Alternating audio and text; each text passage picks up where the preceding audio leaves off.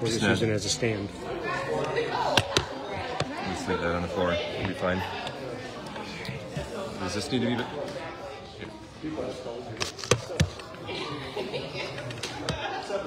Wait, we're not using that anyways. Yeah. What am I doing? I don't think so. I'll just leave it here. Cool. That's cut off.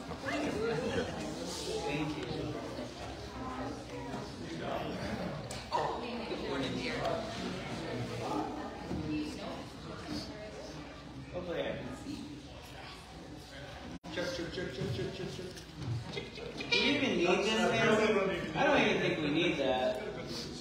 Yeah. Can you guys see me though? We usually can. Are you? I set you up. Are you standing? No. Alright. Disabled and handicapped, and you guys still. You don't even stop. Alright. Well, if you have your Bibles, turn to Revelation chapter 16. As we're making our way through the book of Revelation, I think what I went through each chapter and kind of gave an outline there, and I'm hoping that we can just go through chapter by chapter every Wednesday night now. So in chapter 2, I know we slowed down, and each week we just took a church, and a couple of other chapters there we kind of, took our time. But I'm thinking as I went through all of them that we could just knock it out chapter per Wednesday night. So we only got a few more chapters, guys, and then we're back to the Old Testament actually. So it's exciting. So let's go ahead and pray, and then we'll begin. Lord, thank you so much once again for this time, and we do pray that you would. Lord, this place is yours. We dedicate this place unto you. We pray, Lord, that you would receive praise from this place, that you would be glorified in this place. Lord, we pray as our hearts gather together in fellowship with one another, it would be to glorify you. We pray that you would have your way, your will would be done, Lord, in this place. And we just thank you. We look forward to what you're going to do through this place, Lord. We pray lives would get saved. There would be restoration. I pray for those that are broken, Lord, would find healing, and even physical healing. Lord, we pray that you would just continue to do a wonderful work through this place, through us, Lord. It's not about a building. We know that, but it's about us coming together, and we want to just give you our hearts, Lord. And so we love you, Lord. Be with us as we go through your word. I pray you would teach us your word, and we ask this in Jesus' name. Amen. Amen. Amen. All right, Revelation chapter 16. If you guys remember in Revelation chapter 15, the 7 angels were given the 7 bowls of wrath. And in chapter 16, we're going to finally see these bowls of wrath actually being poured out on the face of this planet. And in you guys remember chapter 6, all the way to chapter 18, is really God pouring out his wrath on this God-rejecting world. And so we looked at the seals judgments. We looked at the trumpet judgments, right? There were 7 seals that were open. There were 7 trumpets that were sounded. Within the 7th trumpet, we're going to begin to see tonight these 7 bowls of wrath being poured out on this earth. And so that's where we are right now. We're within the 7th trumpet, and actually let's just read, and then we'll go forward on everything.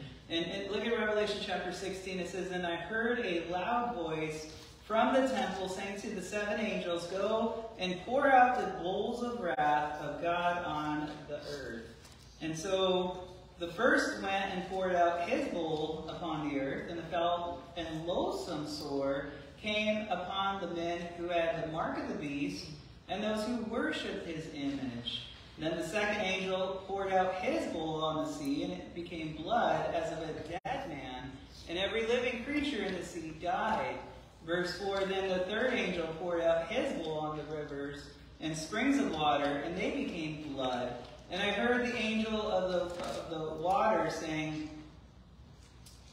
you are righteous, O Lord, the one who is and who was and who is to be, because you have judged these things, for they have shed the blood of the saints and prophets, and you have given them blood to drink, for it is their just due. And I heard another from the altar saying, even so, Lord God Almighty, true and righteous are your judgments. Verse 8, then the fourth angel poured out his bowl on the sun, and power was given to him to scorch men with fire. And men were scorched with great heat, and they blasphemed the name of God, who has power over these plagues, and they did not repent and give glory to him.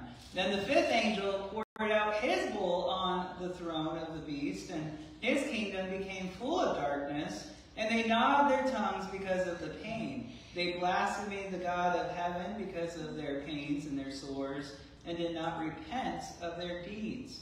Then the sixth angel poured out his bowl on the great river Euphrates. In its waters was dried up, and so that the way of the kings from the east might be prepared.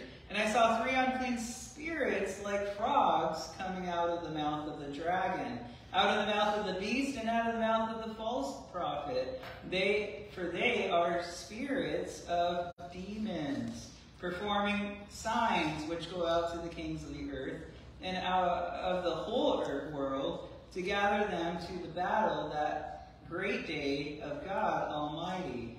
Behold, I am coming as a thief. Blessed is he who watches and keeps his garments, lest he walk naked and they see his shame. And they gathered them together to the place called in Hebrew Armageddon.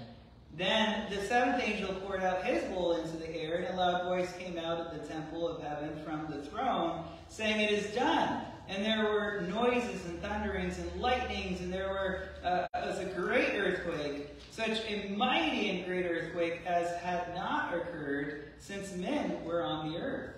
Now the great city was divided into three parts, and the cities of the nations fell. And great Babylon was remembered before God to give her the cup of the wine of the fierceness of his wrath. Then every island fled away, and the mountains were not found. And great hail from heaven fell among men, each hailstone about the weight of a talent. Men blaspheming God because of the plague of the hail, since that plague was exceedingly great.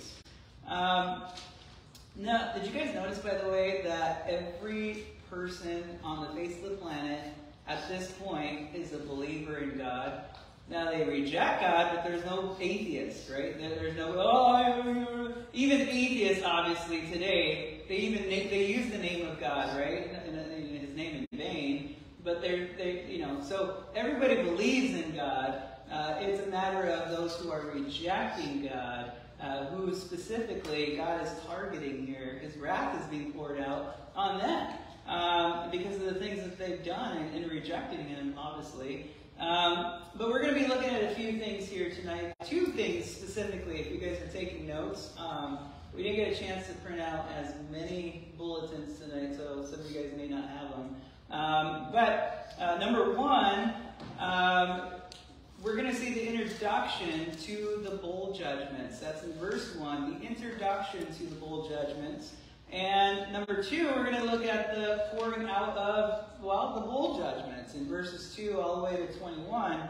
Let's look at the introduction to the bowl judgments in verse 1. There's really three things that we can see here in verse 1. Number 1, notice they come upon the earth. They come upon the earth. Notice in verse 1 it says, then I heard a loud voice. You guys remember everything that John was hearing in Revelation. There's nothing quiet, right, about heaven. So when we get to heaven, you're never going to hear the word what as much as you hear on earth, right? Especially if you're married to me. My wife is always hearing, what? So it says, then I heard a loud voice from the temple. So maybe it was Jesus himself that was speaking here. By the way, the word voice is interesting in the Greek. It's the word phone. Voice. Interesting, right? It's actually it's singular. So one voice coming from heaven. And it's saying to the 7 angels, go and pour out the bowls of the wrath of God on the earth. And so these 7 final bowls of wrath are finally being poured out on the face of this planet, right? And so nobody can hide from God's wrath. The only ones who are preserved and reserved during this time is the 144,000 that we see, the Jews who came to the Lord during that time. So, number 2, they come quickly. They come quickly. These bowls get poured out, and as we read through, we're going to see that it just seems to be very rapid and very quick. We don't see anything about any time limit here. It just sounds like boom, boom, boom, boom, boom, boom, boom, boom. And just reading these verses from verse 2 all the way to 21, it seems that it's nonstop that they're happening. Now, number 3, they complete God's wrath. They complete God's wrath. They finish God's wrath. In fact, turn back to Revelation chapter 15. Revelation chapter 15. Look at verse 1. It says, then I saw another sign in heaven, great and marvelous, 7 angels having the 7 last plagues, for in them the wrath of God, notice, is complete. So we're going to see this is about wraps it all up, guys. So if you have been tired about hearing about wrath, right? Then good news. This is it, right? We're gonna be concluding with these 7 bowls. So once we get to chapter 18, we're done with wrath, right? And then it's all the good stuff really after that. In fact, in Revelation, if you go back to 16, look at verse 17. Down in verse 17, it says, then the 7th angel poured out his bowl into the air, and a loud voice came out of the temple of heaven from the throne, saying, it is done. It's finished. You guys remember Jesus upon the cross?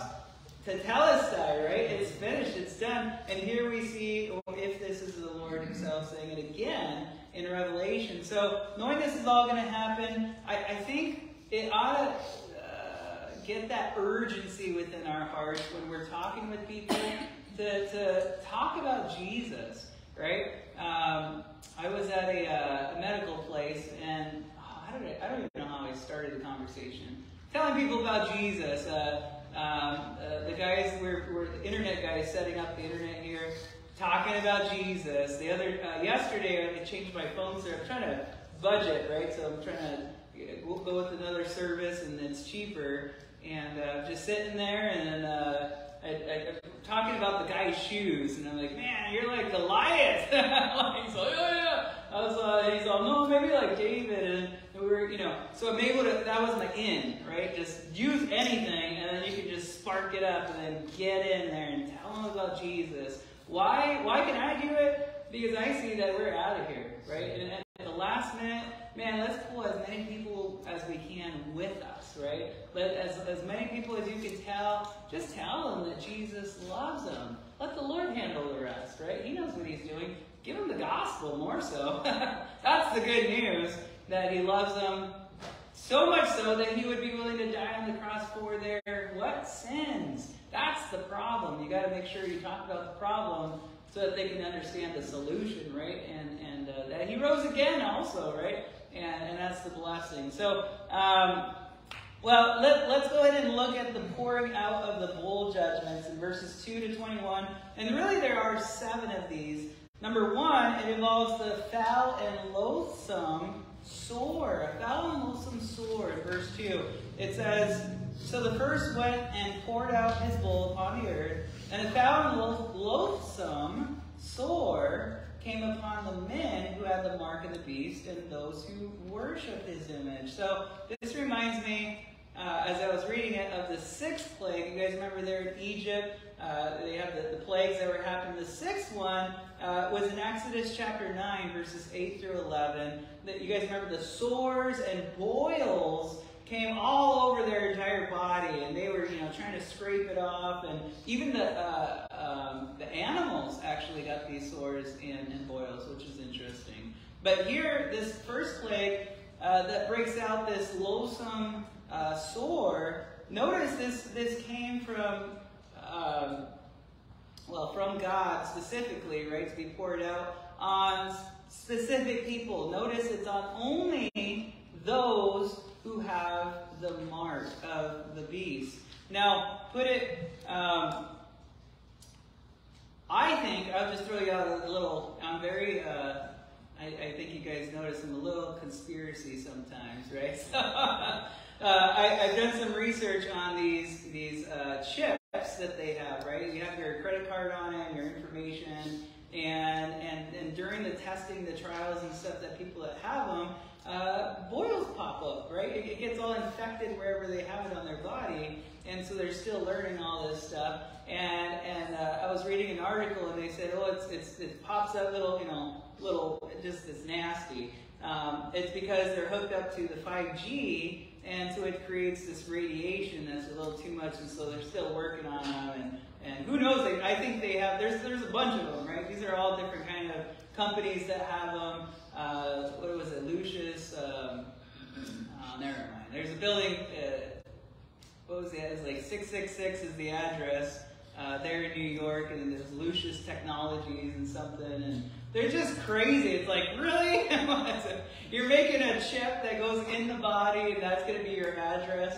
But anyways, so I believe that this sore, this boil, if you will, is in one specific area on your body, and specifically wherever that mark is. And that mark can only be on your right hand or on your forehead, which is interesting. So, anyways, a political man, he comes on the scene at this time, right? He's giving all the answers, and he's bringing in this fake peace to all the people. He forms this one world government system. He becomes the ruler over this system. The temple is built again during that time. He comes in, 3.5 years later into the temple, puts a stop to the sacrifice, because they're sacrificing. He said, all done. And in fact, he declares himself as God and declares himself to be worshipped as God, right? That's what we call the abomination of desolation. And at that moment, God just begins to pour out his wrath. But at that moment, this Antichrist that's when he puts out that mark, right? That everybody receives that mark and that system. And so notice something, by the way. Again, I kind of gave it out. It's this boil is in the singular. It's not plural. And so it's one in one specific area. And so I believe, like I said, it's in wherever that mark is. So whether it's on your forehead or your right hand. And notice, by the way, a loathsome sore, boil, it comes up, right? Like a big thing out of your skin, and then it pops on its own, and then it oozes all this nasty white, like green stuff and blood, right? Pussing coming out, and it's like, oh, and then you lick it. Right? Oh! I didn't really like it. Come on, guys. Anyways, we're going to be eating afterward. It's pretty disgusting. If you look it up, right, and you're like, what's a boil? And you're looking at these people, and it's nasty. I can't stand watching, like, those pimple popper people, right? My wife is fascinated. I'm like, oh, right? Oh, I'm just going to shoot the TV or something. It's disgusting. But anyways, I'm just saying, if you are not, let's say you're a believer, you don't want to live for the Lord, you don't want to die to yourself daily, you definitely don't want to live, you would rather submit to the world instead of submitting to the Lord. And let's say all of this happens and you're still here, and you're going to take the mark. I would advise you not to, obviously, but if you do, just remember that boil is going to be boiling right here on your forehead, and it's going to go into your eyes, and you'll be like, oh! So you got another option there. Anyways, not telling you to get the mark, but don't do it. Let's go on with our notes here. The second bowl judgment involves the sea becoming blood. It becomes blood. Look at verse 3. It says, then the second angel poured out his bowl on the sea, and it became blood as of a dead man, and every living creature in the sea died. So this judgment reminds me of the first plague. You guys remember there in Exodus chapter 7, verses 17 to 21.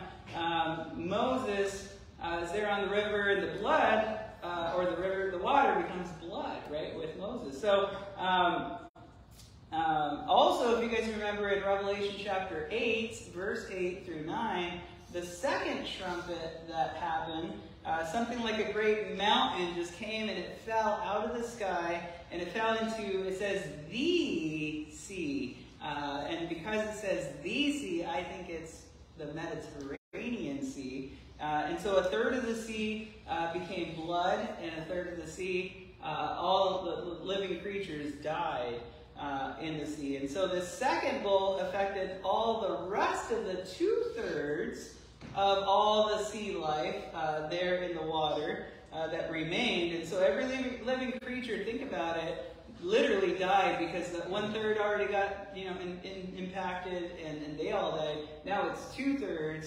And so literally, if you love seafood, you're not going to be having seafood anymore after this one. There's literally no life in the waters. So let's come to the third bowl judgment.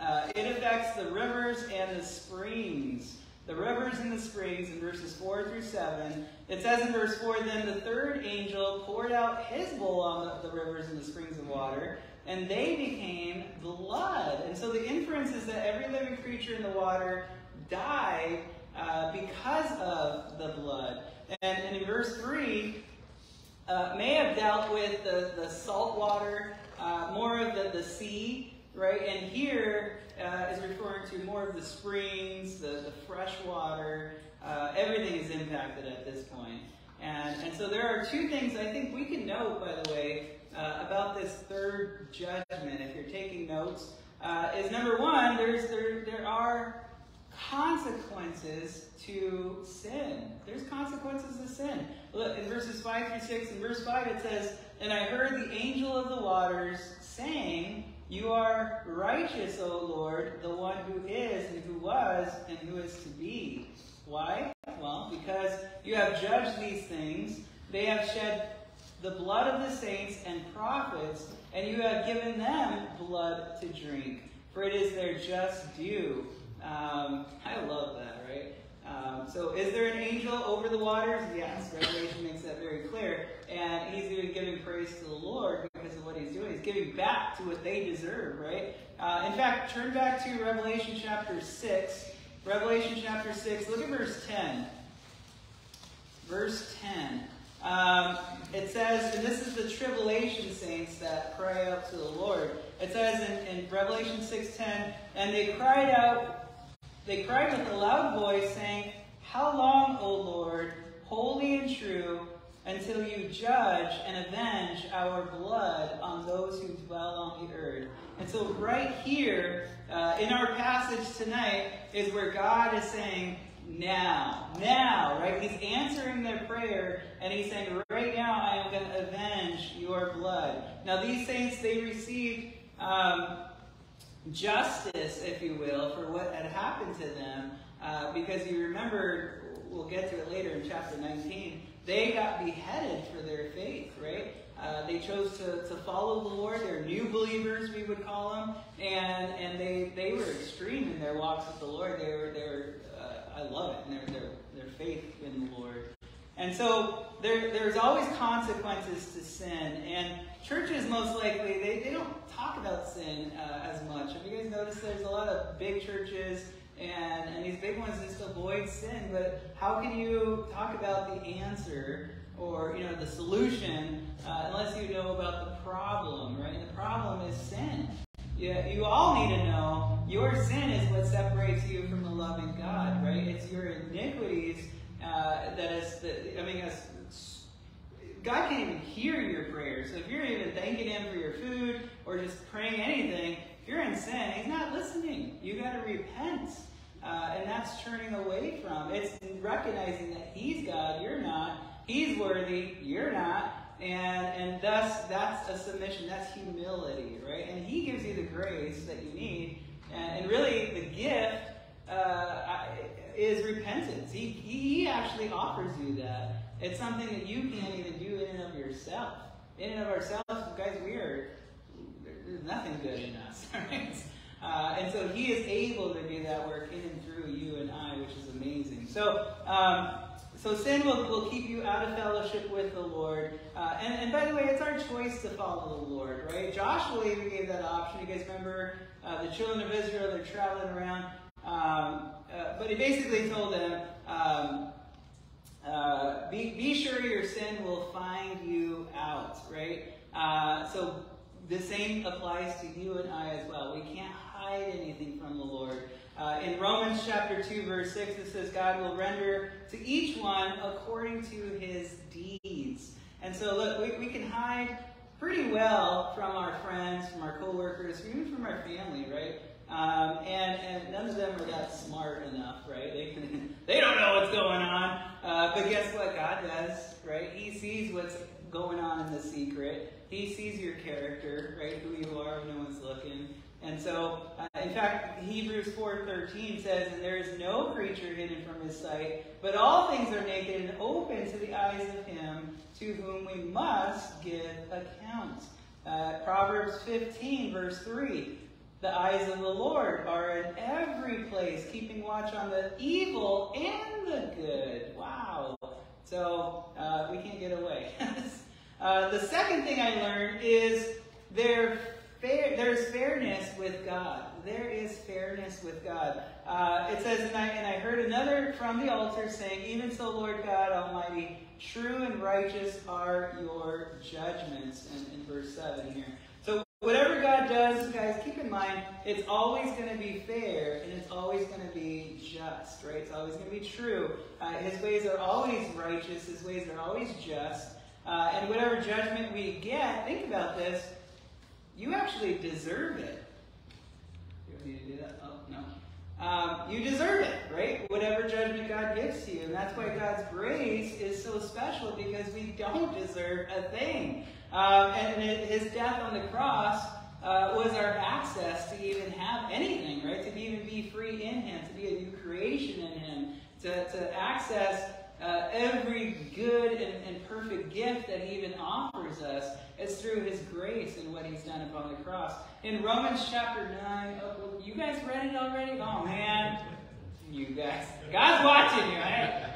No wonder you guys are like, so Romans chapter 9 verse 20 says, but indeed, O man, who are you to reply against God? Will the thing formed say to him who formed it, why have you made me like this? Does not the potter have power over the clay? And from the same lump to make one vessel for honor and another for dishonor? Guys, we think somehow that God is, somehow he's not fair to us, since he's fair with other people. I mean, Lord, I did this, but look what they did, and they got away with it. How come you're not judging them, right? And God gives us less than we deserve, basically, right? We can get that attitude with the Lord. I think we need to be very careful and watchful. Even if you find yourself in the hospital, maybe you find yourself in jail, maybe you find yourself in a situation where you can't get out of bed, right? He's still just. He's still worthy. And by the way, I think what he's doing in that case is he's shaping you. He's forming you. He's the potter. We're the clay, right? Who are we to say to the potter, well, why did you form me like this? Right? Why is my foot still in pain? He knows what in fact, he probably heard you pray, Lord, help me to be more like you. Oh, right? Help shape me and form me, Lord. Right? Well, he will. He'll answer that call, and he loves to use trials and tribulation in our life. And guess what? You deserve worse than that, right? So next time you're going through something, realize, man, you don't even deserve that. God is blessing you with that to get closer to him. And he's making you more mature in him, right? So it's a good thing. Anyways, I know. I'm with you guys. I don't like it either.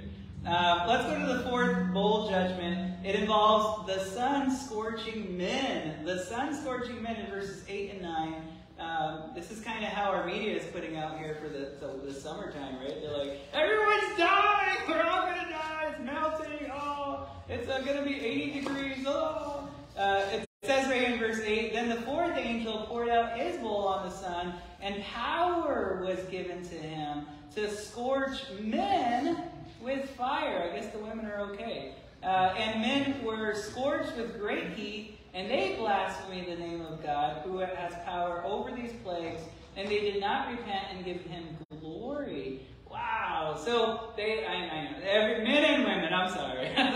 they all got scorched, right? But so men got hit with these physical burns, and that heat basically hitting them, right? And guys, getting burned is no joke. Have any of you guys been burned by fire?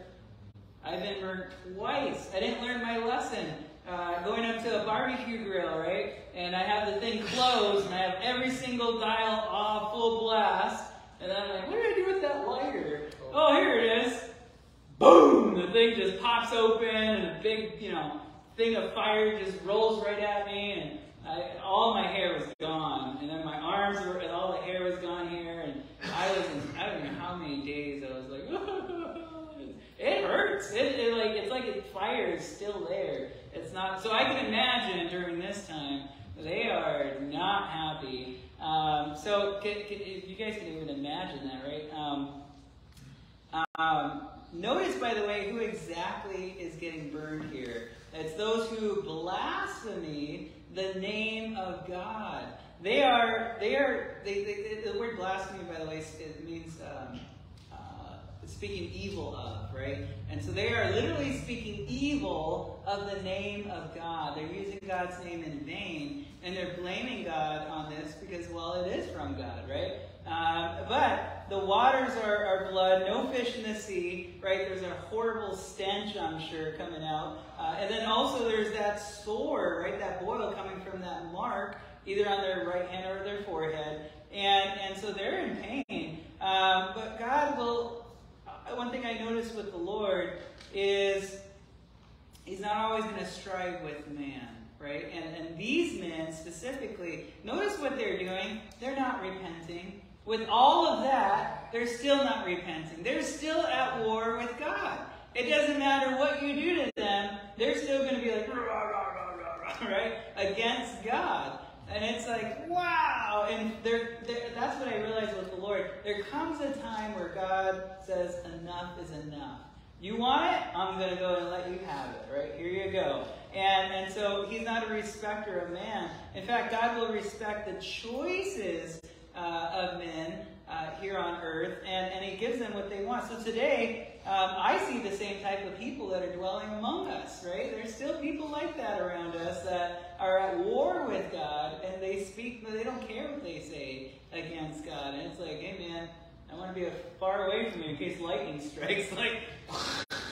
But they reject God for so long, and God finally says, okay, go ahead.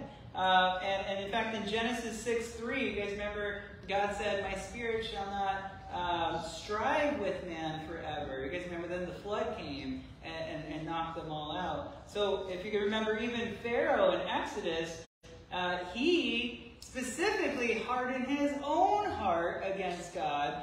So much so, over and over and over. And finally, at the end, you see that God finally said, He acknowledges Pharaoh's heart and says, okay, go ahead. You want to go ahead and have a hard heart again? All right, I'll go ahead and encourage that. I'll let go. And you can have a hard heart. And so He did. And so I think we need to pray all the more, guys, for people like that around us. If you have family, friends, coworkers, and they're always like, you Christian, blah, blah, blah, blah, blah, right? Keep praying for them in a good way. Don't pray that God crushes them. If anything, pray that God gives them a soft heart, right? That they wouldn't get so far where God says, okay, enough's enough. You made your decision. You're done. I would hate to be hearing, kind of like the parable, right, where Lazarus, right, they could see each other from the gulfs, right? I would hate to be in a situation where I'm around people, especially family and friends, and I see them in hell, and they see me. And they said, what? You knew about Jesus this whole time? You didn't tell me about Jesus? You should have tied me up and told me.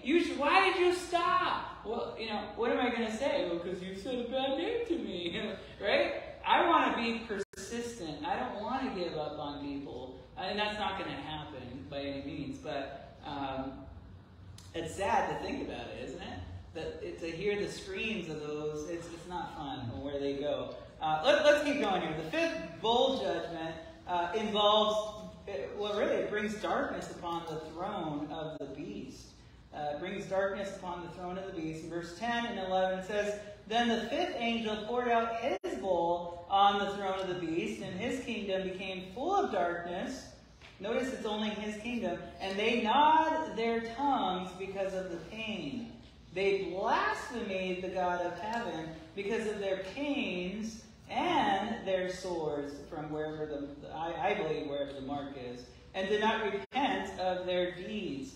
If you guys remember in Exodus chapter 10, verses 21 to 29, that ninth plague there in Egypt only, because remember Goshen had light, but in Egypt, it was all darkness. And in fact, it was a darkness that could be felt. You could feel it. It was so thick. And again, we're seeing this darkness as a judgment of God's wrath on those who are rejecting God, those who are part of this system, the elite, if you will. So this darkness can be felt. And here this darkness comes upon the throne, specifically, of this beast, right? And it brought pain. How does darkness bring about pain? This one does. And they are in pain because of this darkness. And funny, because Satan is called the Prince of Darkness. In fact, in Ephesians 6:12, it says, "For we do not wrestle against flesh and blood, but against principalities, against powers, against the rulers of the darkness of this age, against spiritual hosts of wickedness in the heavenly places," and it goes on. What are we supposed to say at the Huzzah? Huzzah! Yeah, okay. Sorry. VBS, guys. Oh, man. But here is darkness being poured out so that you can feel this, right? It can't be controlled. Think about it. By any spiritual host, right? These spiritual hosts boast in their darkness that they have power, but even their power is limited at this time. They can't do any signs and marvels, right? As remember back rewinding when they were deceiving all the people, and they all applaud and say, "Oh, hey, he's going to be our king now, our God," basically. But even the Antichrist, he can't do anything at this point, right?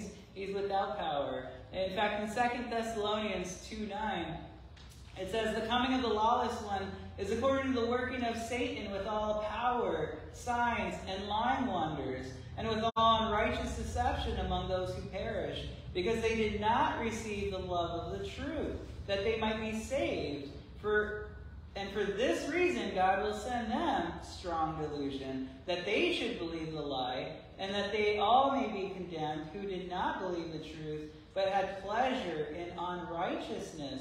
So this is dealing with the people, these people during this time of tribulation. This is the type of people during that tribulation time that we see. They're in rejection against God. God is saying, okay, and he gives them over to that strong delusion. Why do they refuse to repent? It's because they rejected the love of the truth. And it's because those who rejected the Lord, God gave them over to that strong delusion, right? Because they especially if they took the mark of the beast, there's no more help after that. There's no more grace, if you will.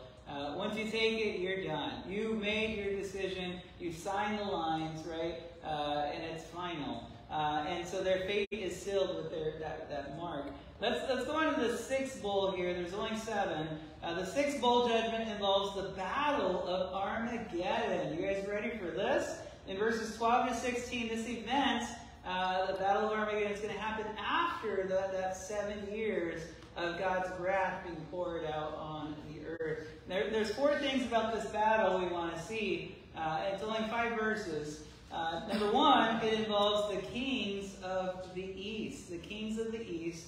Look at verse 12. It says, "Then the 6th angel poured out his bowl on the great river Euphrates, and its water was dried up so that the way of the kings from the east might be prepared." Now, the Euphrates is that long, really, most important river in the Middle East. It's mentioned in Genesis chapter 2, verse 14, in the Garden of Eden. It's also linked to Babylon. We're going to talk a little more about Babylon later in chapter 17 and 18. But this river, Euphrates, is drying up, even right now. Right? There's certain parts where you can just walk all the way into it, basically. It's all dried up.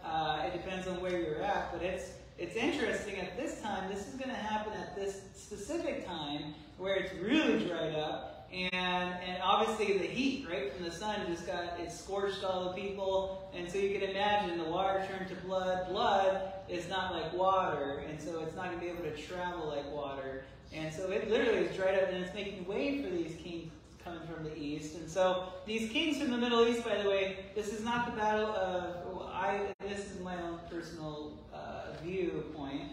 It's not the battle of Gog and Magog mentioned in Ezekiel 38 and 39. That one is believed to happen prior to or at the rapture of the church. And you guys remember the hook goes into the northern kingdom, and it brings the nations to Israel, and which I believe can happen, by the way, at any time. The second Magog invasion seems to be after the millennial kingdom. So you got the 7 years, the 1,000 years, and so after that 1,000 years, I think that's where that second Magog battle begins.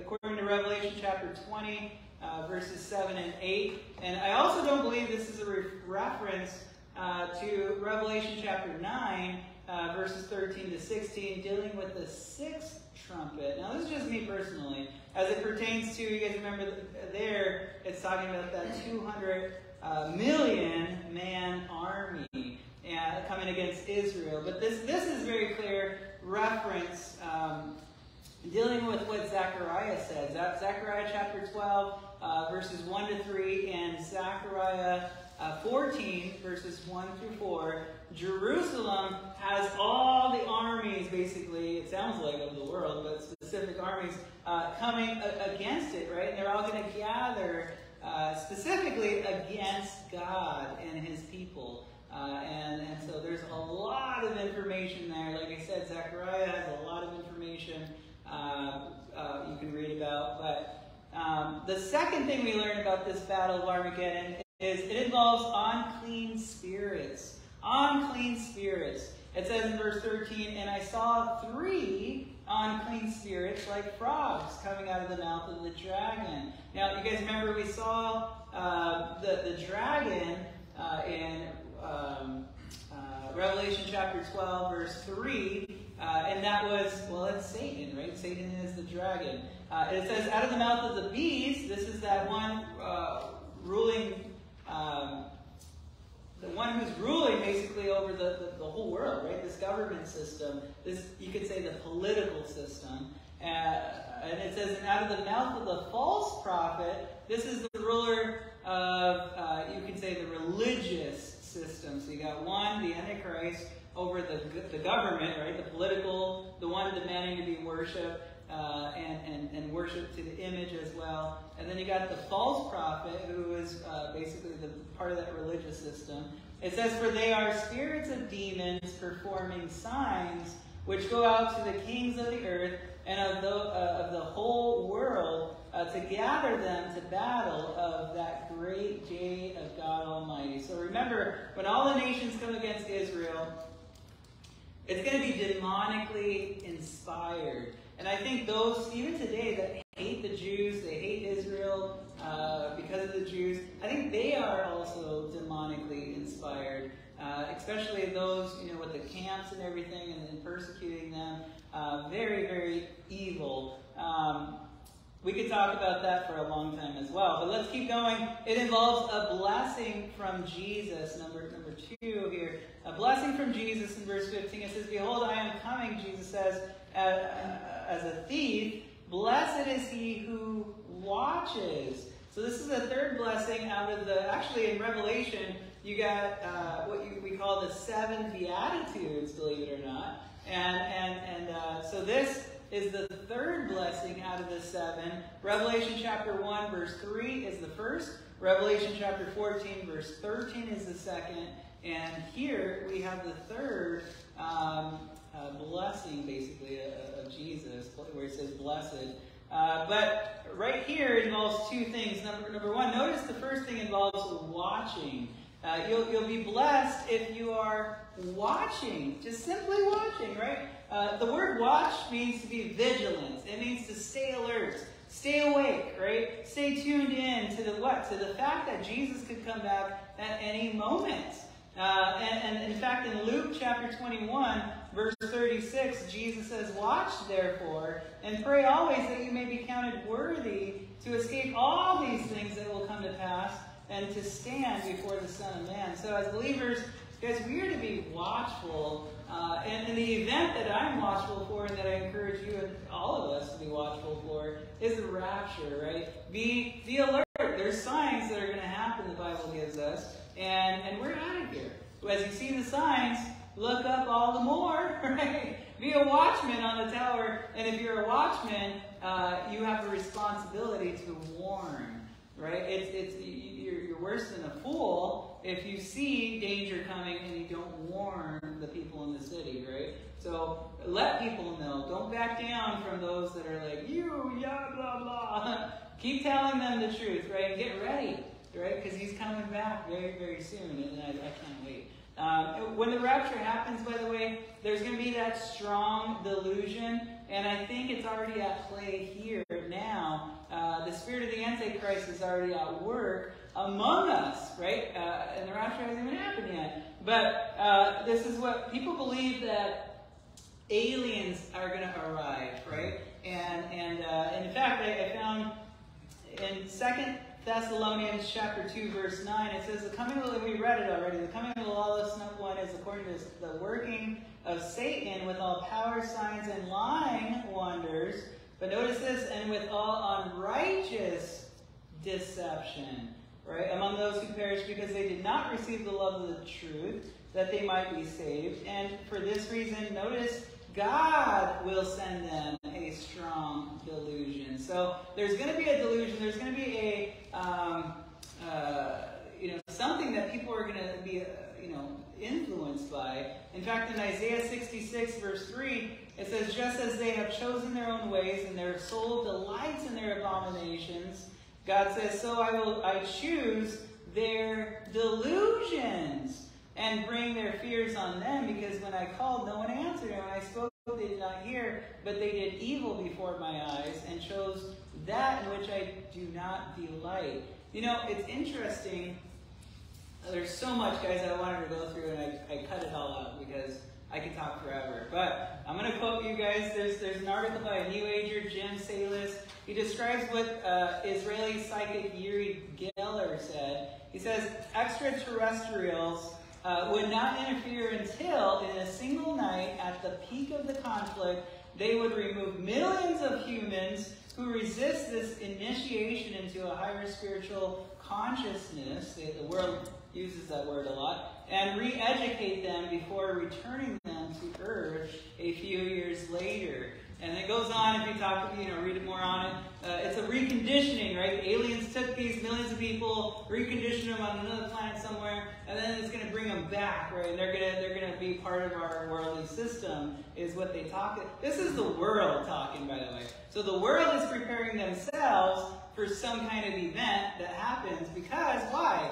The Christians, if we're the only ones saying, hey, millions of people are going to disappear, it's because God took them, then the enemy has a problem, right? People are going to go back to the Bible and be like, well, if that came true, what else is true? And they're going to get saved. So there has to be a lie that goes out. So this is part of that lie. In fact, another article quotes from Barbara Marx, her last name there. In her book, Bringers of the Dawn, she quotes, and I quote, "The people who leave the planet during the time of the earth changes do not fit in here any longer, and they are stopping the harmony of the earth. When the time comes that perhaps 20 million people leave the planet at one time, there will be a tremendous shift in consciousness for those who are remaining." So Oh man, we could keep going here, but I think you guys get where the world is trying to train the world. But this is very worldly stuff. But as believers, we ought to be watching and waiting for Christ's return, right? And it can happen at any time. So the second thing, let's go on in our notes here, involved in this blessing is keeping. Not only is it watching, it's also keeping. You're going to be blessed. In verse 15, it says, and keeps his garments, lest he walk naked and they see his shame. The word keeps, by the way, means to hold fast, to hold firm. And we're not to turn away from the fact that, well, Jesus is coming quickly, right? Don't be fooled. Don't be found slothful and not holding to this truth, right? Or we can be found exposed and in shame, right? Is really the idea. So the fourth and final thing we learned about this battle is it involves the Valley of Megiddo. The Valley of Megiddo. In verse 16 it says, and this is speaking of that one world system, the B system. It says, and they gathered them together to the place called in Hebrew Armageddon. Many believe this is the Valley of Megiddo, also called the battle. It's where the place where the battle we call the Battle of Armageddon in our English translation there. But at the second coming of Jesus, we know that Jesus is going to come first to Bozrah in Isaiah chapter 63, verses 1 through 5. He's going to make his way up to Jehoshaphat, that's or the Kidron Valley, or whatever you want to call it, in Joel chapter 3, verses 1 through 17. Then the Valley of Armageddon, where we're at right here in Revelation 16:16.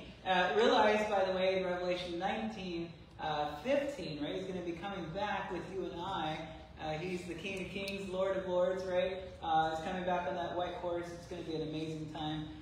Let's keep going here, though. The seventh bowl judgment involves the greatest earthquake ever. The greatest earthquake ever. In verses 17 to 21, there's only three things here. Number one, it completes God's wrath. This seventh bowl judgment is it.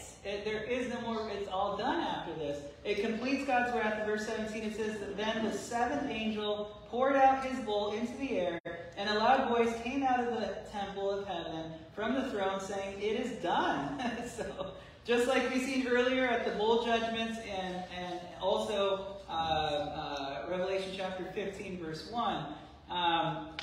Secondly, it culminates with the greatest earthquake ever. It culminates with this greatest earthquake ever. Look at verse 18. It says, and there were noises, thundering noises, by the way. That scares me. I don't know about you, but it scares me more than the word thunderings.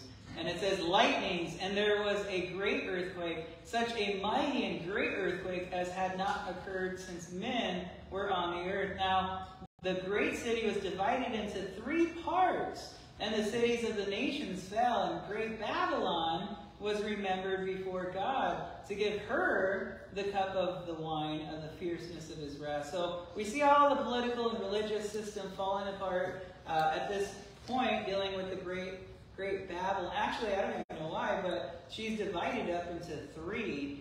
Maybe because she made herself out as a mockery against God. God is, we call it the three in one, right? And God the Father, Son, and Holy Spirit. But you see the same kind of system at play there with the worldly system. So maybe God is mocking that, just like his judgments with Egypt was mocking the gods that they served.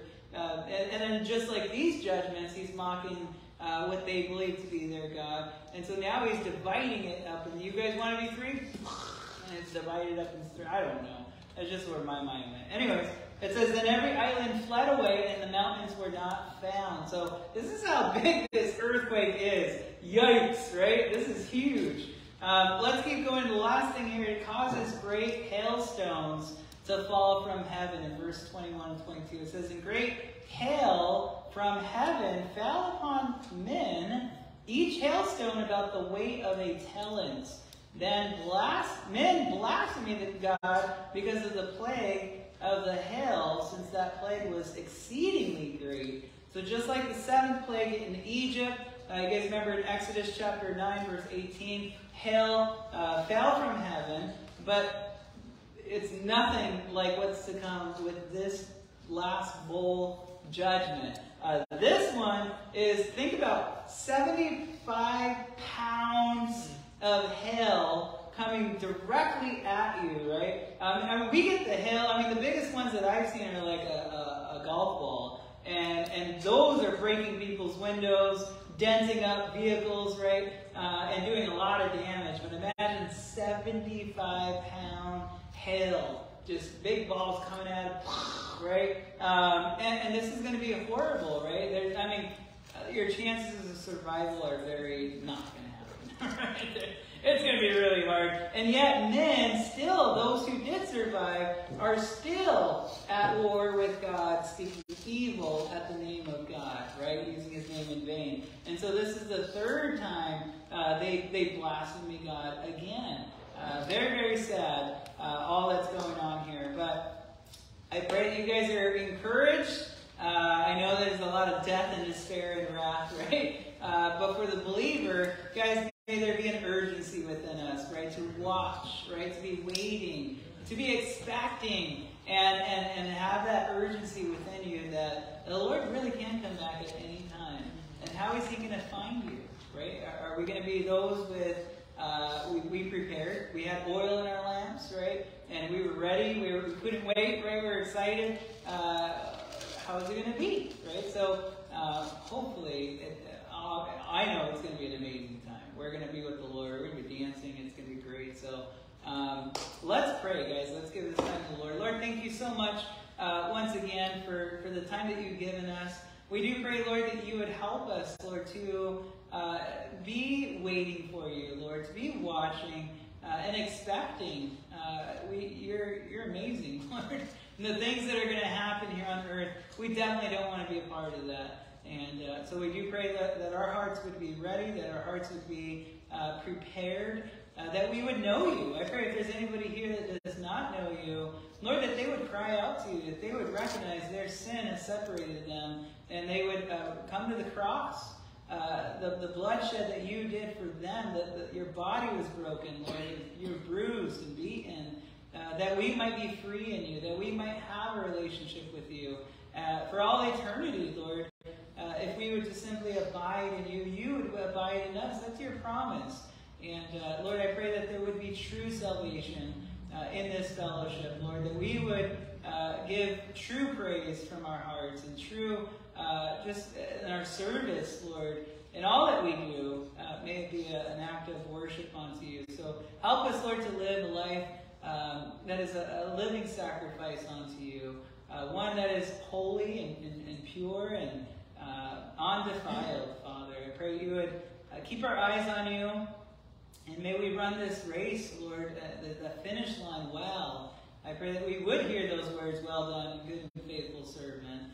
And Lord, it would be an amazing time. So till then, use us, Lord, and help us, Lord. We need your help.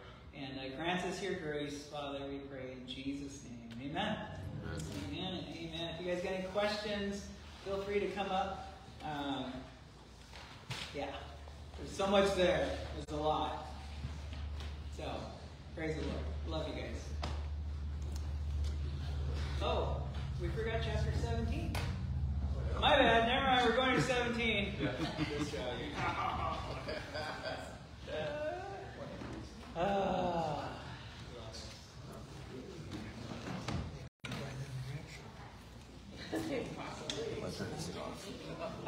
Push that bottom button on the right.